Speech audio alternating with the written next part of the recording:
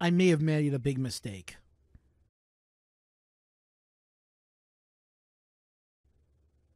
Hi, everybody. Welcome back once again to 2019 of, let's just put it out there. I think I made a mistake saying the Ender 3 is probably one of the best printers that Creality has come out with. And I'll explain it a little bit. I bought the Ender 3 under everybody raving about the Ender 3, how good it is. It is a good printer. But there's something here that's come up that kind of freaked me out. Is that the Ender 3 could be a fire hazard. Now, I'm not saying all Enders or the Ender 3 or the Ender 3 Pro, for that matter, are fire hazards. But with a lot of things that have been coming up and a lot of stuff I've been reading on Reddit and finding out and experiencing on my own power supply, let's talk about this. I'm going to try to give you some zoomed up pictures, but just want you guys to have a look at this right now. So you see that right there? I peeled off the plastic to have a look at the ends. Those are crimped. They're physically, by a machine, crimped on the TX60 connector. They should not be crimped. What they can cause is they cause the actual end to overheat and melt. Now,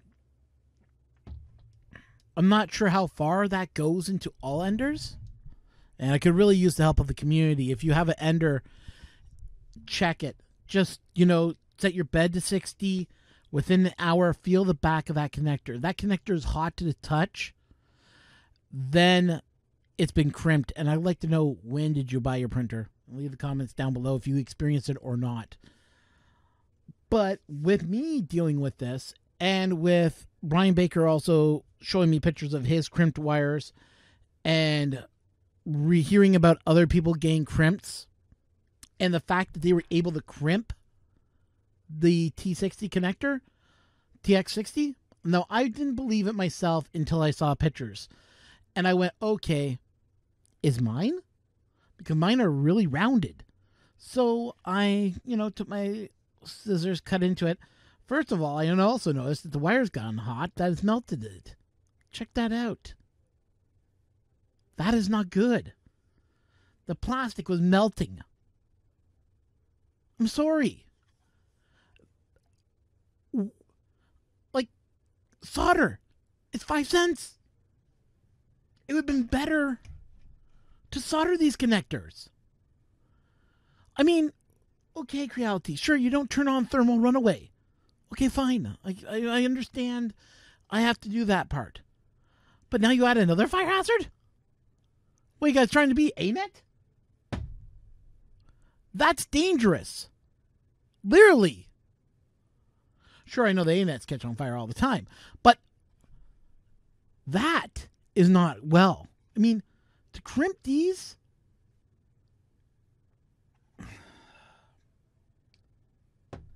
But you can pour solder in there. No, I'm not going to pour solder in there. I don't know if these connectors are now legit T60, XT60s, or they're counterfeit units they got. Not knowing that they were counterfeit. If that's the case, then fine. You know what? Fine, I understand. But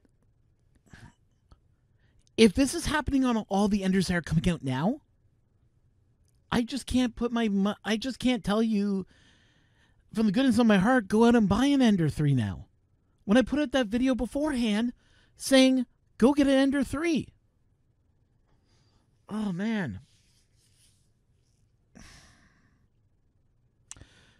The problem is that when you got printers that we spend lots of money on, expecting them to work out of the box, because whatever we buy usually does.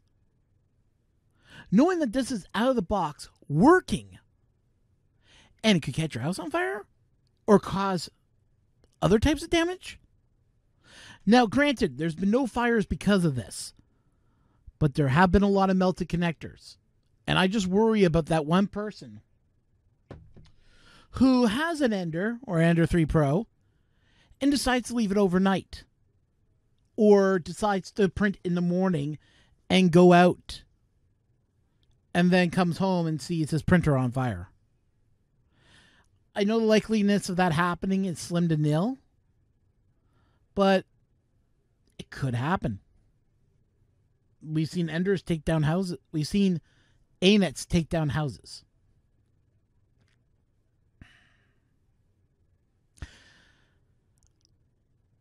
At this present time, with what I am seeing and what I've been hearing, I really can't say buying an Ender is a good idea unless you are aware of some of the pitfalls, like this connector catching on fire. This is This is scary. I'll put it straight out there. Scary. What can I say about the Ender 3? I don't know now. Finding out that my Ender 3 was like that and that the wires were already scorched worries me. I mean, all I did was just cut into the wire, and I was even cutting on... I was cutting right here, the back end. And when I looked at it, I noticed the wire was all kind of wonky to begin with anyways. And when I looked at it, I noticed it was all melted. So, I don't know what to tell you guys. You know, leave your comments down below. I'd like to know what your Ender 3s are like right now. Are you scared to turn them on? Are you going to replace the XT60 connectors? Oh, man, I'm at a loss of words right now because I now have to go and spend more money to fix this printer. This printer was working great out of the box. Now I have this to worry about.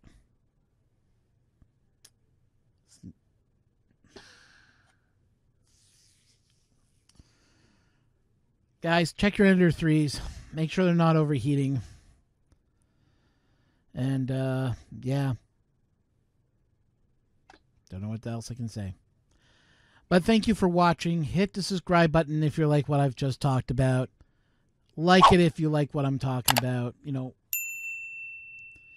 let me know down in the comments below if you've ran into this yet or not. You know what? I'm a little disappointed, but